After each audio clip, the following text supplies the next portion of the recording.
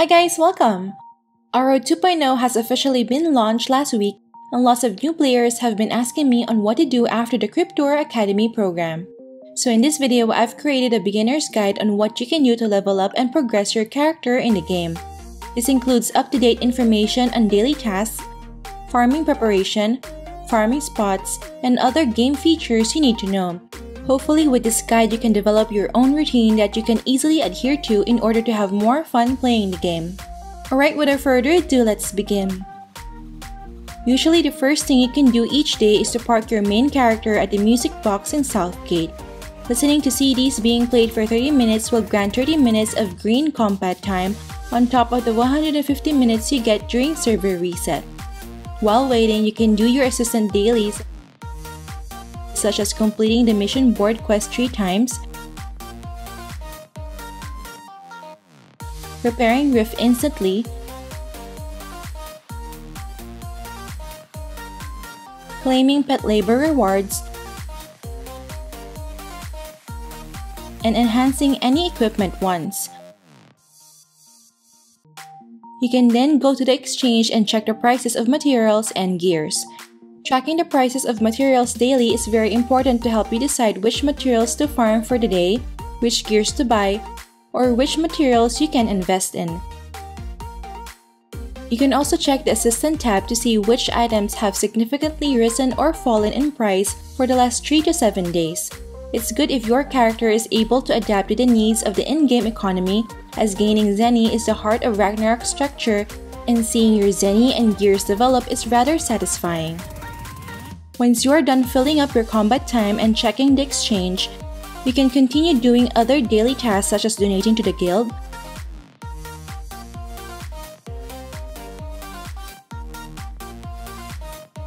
completing guild quests, and buying an item in Lucky Shop and Greedy Shop. Finding the Greedy Shop on your own can be often time-consuming, so it's okay if you don't do that every day. You may also consider doing the Pet Adventure once daily if you have the Pet Adventure coupon from the Great Mentors License Shop. Completing the Assistant dailies will not only grant Assistant medals, but will also grant Campfire Adventure Log EXP and some more coins for enchanting gears. Next, you can start doing the daily event activities, which are usually marked with a pink gift icon in the quest bar. However, some events are not listed in the quest bar, so make sure you stay updated by subscribing to my channel and watching my events guide videos. After finishing your dailies, you can now decide where to farm your character for the day. Aside from the highest possible Zenny profit, other factors that you should consider when choosing a farming spot are as follows. First is level gap, wherein the drop rate and EXP rate changes depending on the difference in the level between your character and the monster. You'll get 100% drop rate of Zenny and loots if the level gap is less than or equal to 30. Hence, for a level 120 character, the most efficient monsters to farm Zenny, materials, cards, and blueprints are those which are level 90 and above. As the level gap increases, the drop rate becomes lower as shown in this table. If you want to get loots from lower level monsters, you should farm using alt characters instead, which we'll discuss later. Second is weapon size damage penalty, wherein there is a damage adjustment when using a certain weapon against monsters of different sizes. You can refer to the Traveler's Notes for the weapon size damage penalty table. As an example, a hunter which uses bow weapon will deal 100% damage to small and medium-sized monsters, but only 75% damage to large size. Do take note that magic type classes are not affected by weapon size damage penalty. Before we proceed to the next farming tip, I'd like to introduce you to a fun casual game I've been playing when I'm done farming my characters. It's called Dragon Champions, and it's a fantasy-themed, turn-based mobile RPG. I'm so happy that Dragon Champions has sponsored this portion of the video. What I love about Dragon Champions is that it has engaging storylines and that the user interface is very beginner-friendly. You can start with campaigns, then unlock all the other PvE and PvP features as you level up. The gameplay itself is not too hard but also not too easy, which gives the right amount of challenge. In addition, the game is absolutely free-to-play friendly, as you can unlock every hero by just completing the story levels and participating in events. My favorite hero in my team is Frizzard from the Order faction. He's a powerful ice mage that can debuff and deal damage to multiple enemies. I can also develop Frizzard quite easily because of the intuitive game design. I can level him up and equip gears at a push of a button. The item search function is also very handy for hunting any specific gear. Dragon Champions is constantly evolving and is regularly updated. Developers not only add new heroes but also improve old characters so players don't get bored. If you guys would like to try Dragon Champions, just check out my links in the description box down below. As a treat for new players, the developers provided us with a generous gift. Just use a promo code MissMavenGift to get a special starter pack. You'll get the Orc Mage Cockrim for free, will surely be helpful in battles with his AoE attack and stun. Just go to settings to enter the promo code MissMavenGift. Note that you'll get these extra rewards before level 15 and for the next 30 days only. Going back to our discussion, the next step is that you need to ensure that you can one-hit kill the monsters you're farming. There's no exact way of doing this as it depends on a combination of factors. You need to consider your character's stats, skills, runes, equipment, cards, enchantment, weapon, and accessory enhancement, as well as the attributes of the monsters you are farming. I have several guides on farming builds on my channel which can help you achieve one-hit kill on monsters. You can tweak and test those out in the field. Fourth and last is the monster spawn frequency and distribution. Some farming spots are better than others due to monsters respawning faster upon getting killed. If monsters spawn close together, using AoE and splash damage skills would be more efficient. Some of the recommended farming spots are as follows.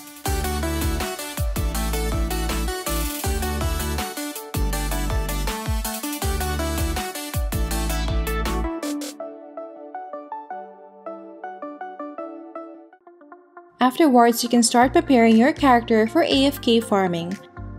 First, if you're already a mentor, you can use 2 Mentors Potion from the Great Mentors License Shop to receive 60 minutes of extra combat time, getting a total of 240 minutes of combat time daily. Second, make sure that your chains are activated. When Meteoric Chain is activated, you can consume 240 minutes of green combat time in just 1 hour of farming.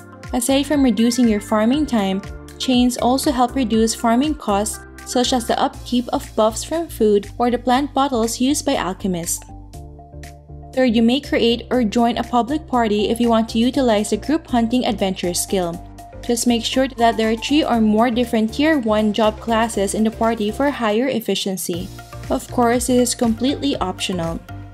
Fourth, take advantage of elemental restraints to deal more damage against monsters of a particular element. This table found in the Traveler's Notes in your inventory summarizes the elemental restraints of the game.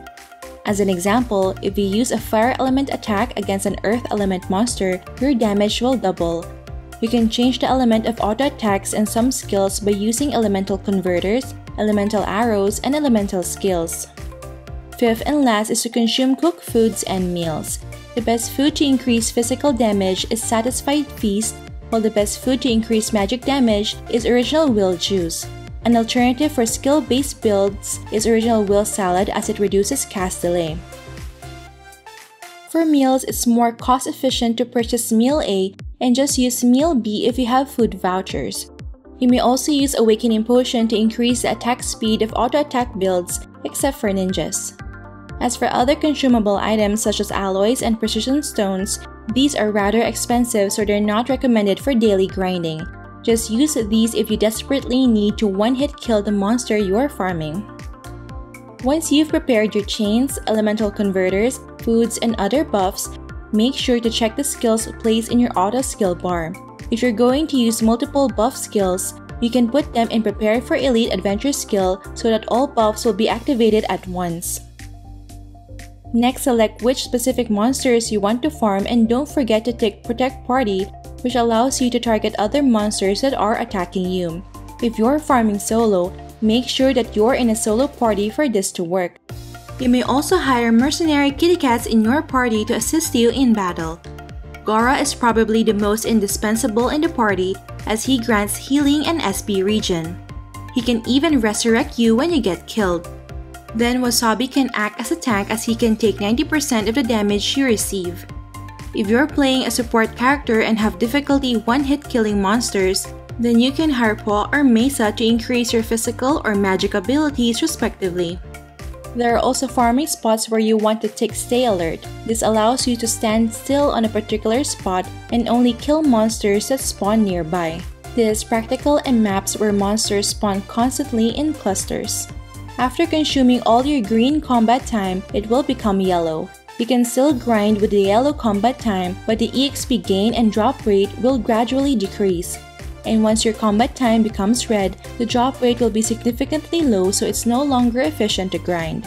If you want to hunt boss monsters in the field, the drop rate is not affected by the gradual decrease rule. When your main character has finished farming, you may opt to farm your low-level alt characters. If your main character is a stellar hunter, then the most suitable alt farmer would also be a hunter, since you can just transfer your main's gears to your alts. Other good options for alts that require low investment are Blacksmith, Wizard, Doram, and Hunter with Trapper build. If you're planning to play for a long time, then you can invest in an alt creator character. However, this requires a much higher investment. Lastly, let's discuss other extra things you can do to progress in the game. First, complete all Wasteland activities as a Grand Time Quicksand, which is needed to upgrade your 4 job skills, and Wasteland materials which are needed to upgrade your Yggdrasil Spirit Tree. This is currently the best place to farm base and job EXP, but the drop rate is quite low, so expect a very low Zenny income. To know the complete details of the different Wasteland gameplay activities, you can check my Wasteland and Spirit Tree video guide, which I have linked in the description box down below. Second, you may also spend your time doing boss hunts to get rare materials, cards, equipment, and blueprints. All MVPs respawn every even number o'clock server time, while all minis respawn every 30 minutes. Do take note of the 2-hour penalty when switching channels. Third, you may activate a monthly premium card which can be bought either from the recharge interface using real money or from exchange using Zenny. The advantages are: first, your character will get 33% increase in drop rate when farming normal monsters. Second, there will also be an increase in base and drop EXP gained when in battle. And third, the number of times you can activate Lightning Chain will be unlimited. However, the cost in premium in exchange is quite steep, so make sure that you only use it when the additional income earned when in premium is greater than the cost of premium itself. Fourth, there are various quests that you can do on your leisure time. The main storyline quests marked with red exclamation point are usually quite long, but they give out decent rewards such as headgears and costume. Next, the quests marked with a golden key are very important as they unlock a game function or feature such as Oracle Mirror, Advanced Runes, and a lot more. Next, you can do 2 Singra Master Box missions daily in Lighthausen, Luyang, and at Klodge. Completing a series of quests will grant a regional headwear. And last, there are side quests marked with green exclamation point and the anecdotes which only give out little to no rewards. And lastly, there are various weekly and seasonal events, instances, and dungeons you can join to earn more generous rewards. Alright, so far we've discussed all the useful tips and tricks that you can do daily to level up and progress your character. I hope this guide was helpful in starting your journey in Ragnarok Eternal Love. Feel free to comment down below if you have questions, suggestions, or additional tips for beginners. Alright, that's it for this video guys. Don't forget to like if you enjoyed watching this guide. If you're new here, I would love you to consider subscribing by hitting the red subscribe button down below. I would love to have you back. Thank you for watching and see you in our next episode.